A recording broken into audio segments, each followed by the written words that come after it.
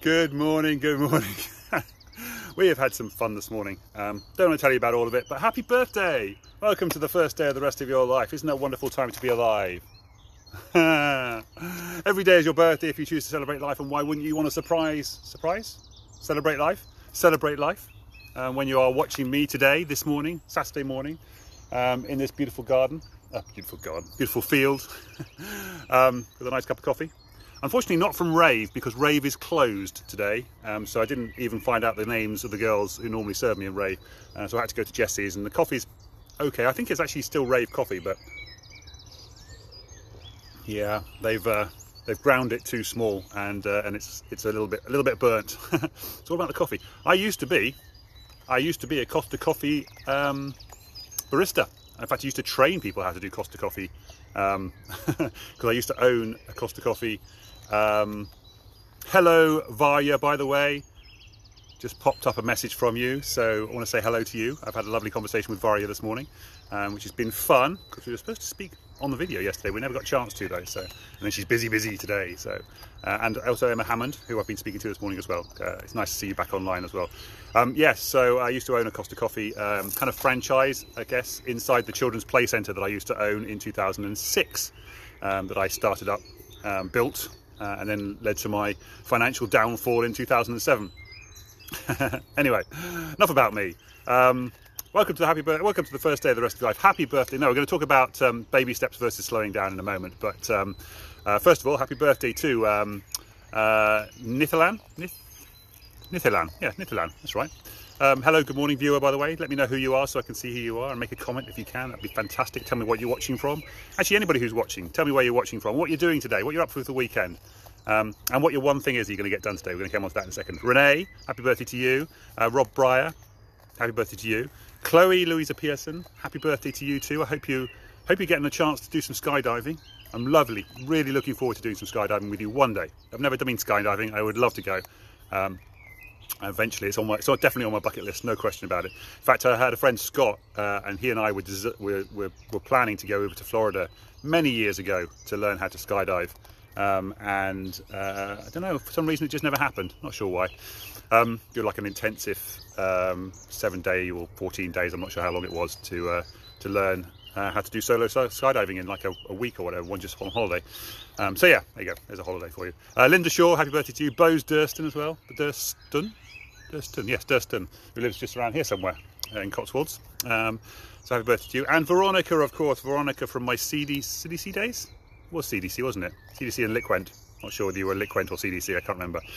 Anyway, those days, lovely days, lovely memories from Cancun in Mexico with you, Veronica. Lovely to catch up at some point.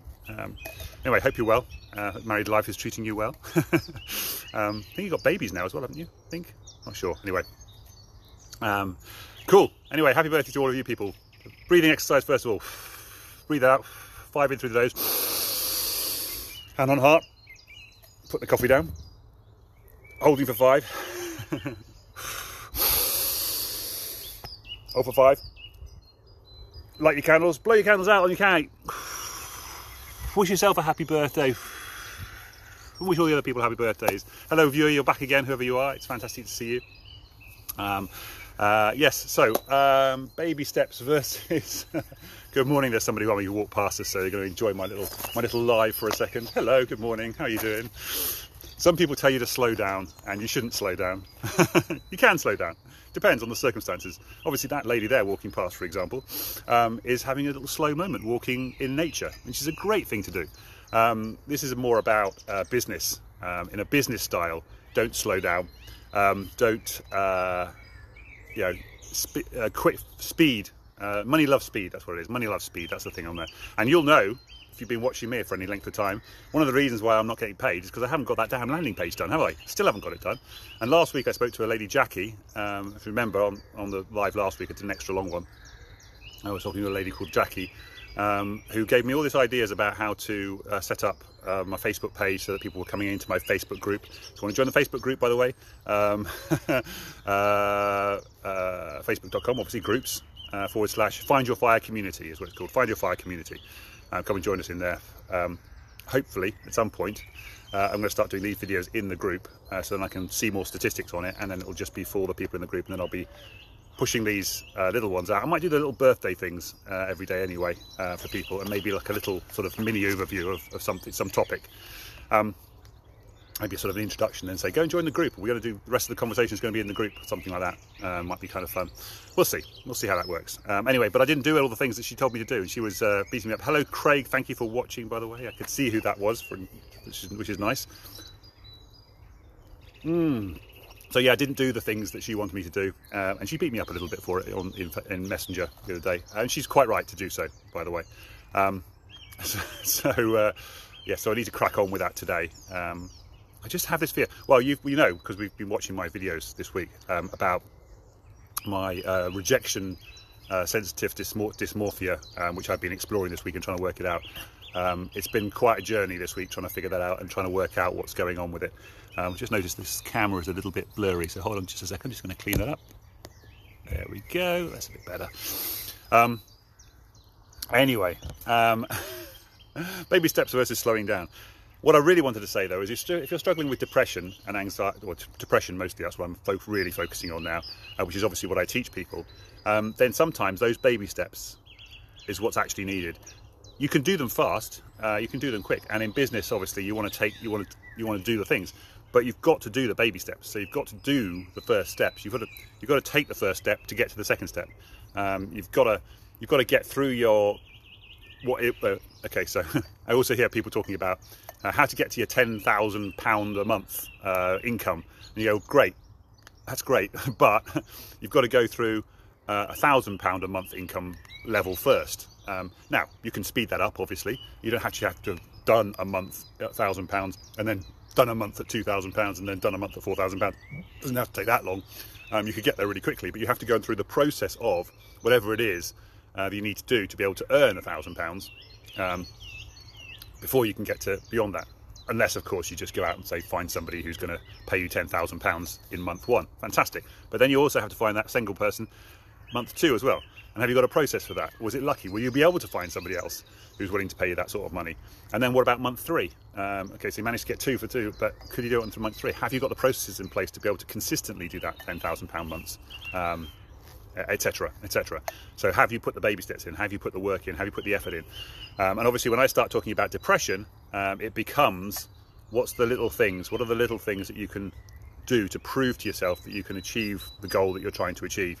And then do them, and then prove to yourself you can do them. Feel good about having done them. And somebody walking across now. I'm going to step out of the way because otherwise I'm going to disturb people. Sorry. Yeah. Just chatting online. So yeah, that's yeah. I'm not going to stand there again. I don't think it's too distracting for other people. And I can stand over there, which is where I was last time, just over there. I don't think people will look at me quite so weirdly from doing making these little videos. But it's a bit muddy. I'll show you the bit muddy. It's a bit muddy. And obviously this is a horse field. The horses are up there. Anyway, what was I saying? Baby steps. What are the baby steps you need to be taking to prove to yourself that you can do them, and therefore you can achieve your goals and make progress towards where you need to get to. So that's an important thing, is to be able to do that and make the decisions. Somebody else coming past now as well, by the looks of it. Of course, there's a dog. There's a dog. I don't know where the dog went. There's a dog. Anyway. Cool. Anyway, I think that's probably all I wanted to say now. Sorry, the other comments that's in the notes below is long-term consistency beats short-term intensity. So that's which is exactly what I was saying with that £10,000 a month. You can get one £10,000 month, absolutely, but can you consistently do it? And you're almost better off doing better off doing regular. Like £2,000 months rather than like one-off £10,000 months, for example, because you might get one £10,000 month and you might not get another one for 6 months, for example. And in the meantime, if you did 2,000, oh, hello. Having said, if I stood down there, I wouldn't be in the way of anybody. Here comes somebody coming up that way as well. It's all fine. The horses have got through. Oh, have they? Yeah, they could be in this bit.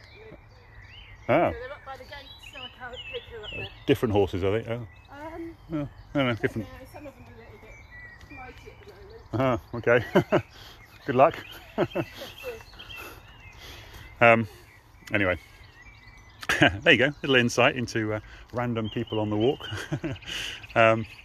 I don't know if she was having a go at me, I'm not sure. It's one of those sort of things where you're not quite sure who's in the right and who's in the wrong. So she might have been thinking, oh God, I'm in trouble because he's out here on a walk and she's giving me an excuse to the horses. Whereas I might be thinking to myself, oh, maybe they're I was thinking to myself, maybe they're her horses and I'm intruding and I'm trespassing. Who knows? Anyway, there you go. What was I saying? Oh, long-term consistency beats short-term intensity. So yeah, you can do really intensive, getting really so these people who do like these £100,000 launches, it's all fantastic, great. But how often can you do that? And how much work is involved in doing that? And how much do you build up to it? I mean, okay, so if you did £100,000 launch once a year, then you're earning £100,000 a year, aren't you? So that's kind of okay. It depends on what your costs are, though, doesn't it? Because sometimes you'll find that those people who do the £100,000 launches actually spent £50,000 on advertising and effort and outsourcing and all that kind of stuff. Who knows? Who knows what their behind the scenes are? It's all very well. You could even say that somebody made a 50. I mean, I did on my my event in 2014. I did I made, what did I make? £3,000, I think, something like that. But it cost me £8,000. So that's not a very good business model, is it? So yeah, it's not always very good. This one has been a bit of a random all over the place video today, hasn't it? Anyway, the point I'm making, the really key point of this though, is that consistency, long-term consistency, that's effort over time. So when I always talk about becoming ACE, the three things ACE. ACE,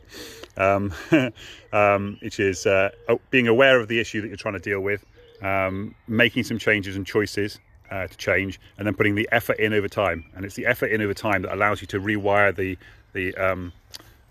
the neural pathways in your mind to allow you to embed the new changes and the new feelings so that they become new habits and you don't fall back into the old habits. That's the classic. I always talk about this, about the pathways through the mud. You can see it again. Same thing here, isn't it? The mud, the easy path. Where's the easy? Well, actually, it's an interesting situation here, isn't it? Because where's the easy path here? It's clearly not through the mud, is it? The easy path would be over here somewhere, where it's sort of nice solid grasses. What's the easy path through over here? Here's the easy path, isn't it?